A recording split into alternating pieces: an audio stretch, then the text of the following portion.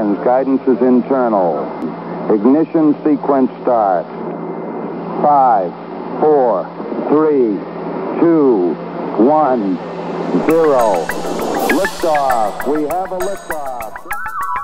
You're watching the launch of 1,000 flying machines, each exquisitely crafted to airdrop life throughout the Earth. A dandelion puff exists for one crucial purpose: to disperse the flower's seeds as far as possible from the parent plant. Its component parts are well suited for the task.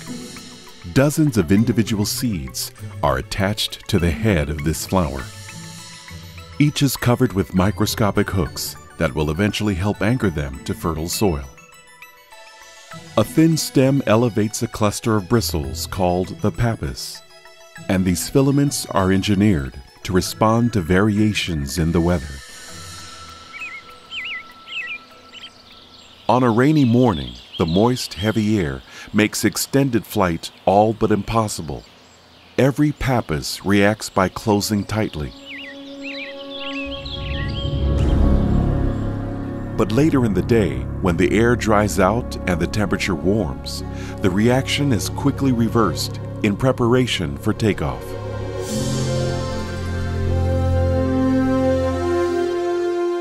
Under optimal conditions, a seed can stay aloft for more than 10 miles.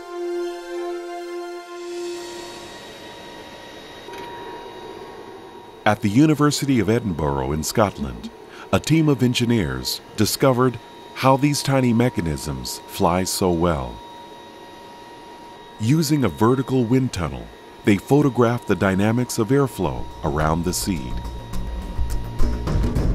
When currents passed between the bristles, a swirling whirlpool called a vortex ring formed just above the pappus. In nature, this pocket of low pressure sucks the parachute upward and stabilizes its movement as it's carried by the wind. Other studies have also revealed that the vortex's shape and ability to maintain its position are determined by the size and quantity of the bristles and the amount of empty space between them. Simulation models demonstrate that in a biological structure this small, the finely tuned airflow required for flight is the product of circular geometry with 92% open space and 100 thread-like filaments.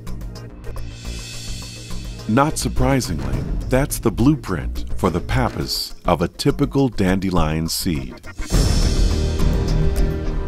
How well does this technology work?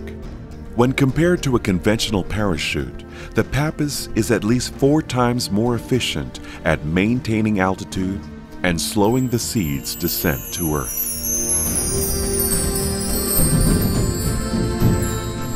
Innovation, foresight, and world-class engineering, all displayed in living wonders so common and familiar, we pass them by each day without a glance or second thought.